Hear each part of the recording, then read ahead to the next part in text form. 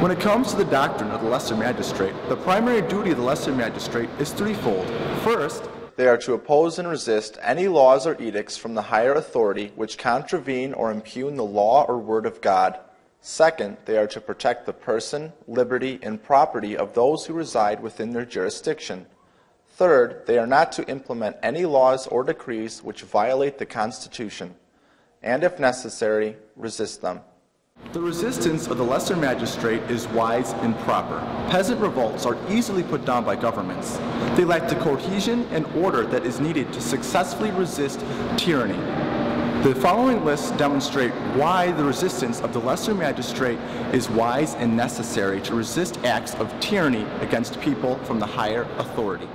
1. Lesser magistrates already possess lawful, God-given authority which they may invoke. 2. Lesser magistrates have been supported by many in their successful bid to achieve office. Therefore, they have an established power base of popular support already in place. 3. Lesser magistrates usually have constitutional precedent and law on their side, so that, in other words, there is some heritage or history to which they can appeal. 4. Lesser magistrates already have access to a public forum by which they can articulate the particulars of the grievances involved. 5. Lesser magistrates, by virtue of their office, are able to address the pangs of conscience, doubt, and indecision of the people when they see tyranny developing in their nation and see the need for resistance. 6. People respond to honorable and authoritative leadership, so they recognize the lesser magistrates' God-given authority to resist unjust and immoral law and can rally behind them. 7. Lesser magistrates can provide relief and refuge, protection and support for the distressed more readily than can ordinary individuals.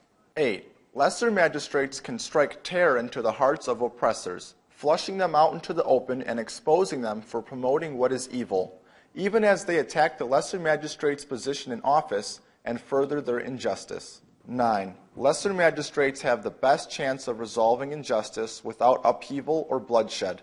A tyrannical government is less anxious to push their oppression if they know that the opposition has the proper leadership and order of the lesser magistrates. 10. God declares a willingness to support such magistrates in their capacity and office, as they represent what God instituted government to be, a picture of true justice to the culture and citizenry at large, and an empowered and proper deliverance against the onslaught of oppression and evil.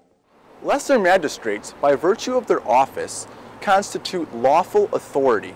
When the lesser magistrate stands up against an unjust or immoral law made by the higher magistrate, he not only protects all those under his jurisdiction, but the nation as a whole. Simply put, the lesser magistrate restores order when the higher authority makes unjust or immoral law. To learn more, please visit lessermagistrate.com.